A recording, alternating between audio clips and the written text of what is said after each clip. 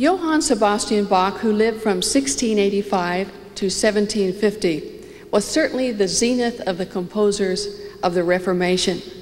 His music was a direct result of the Reformation culture and the biblical Christianity of that time.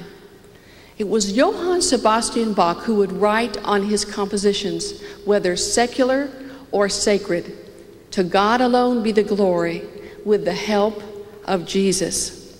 Bach consciously related both the form of his music and the words to biblical truth.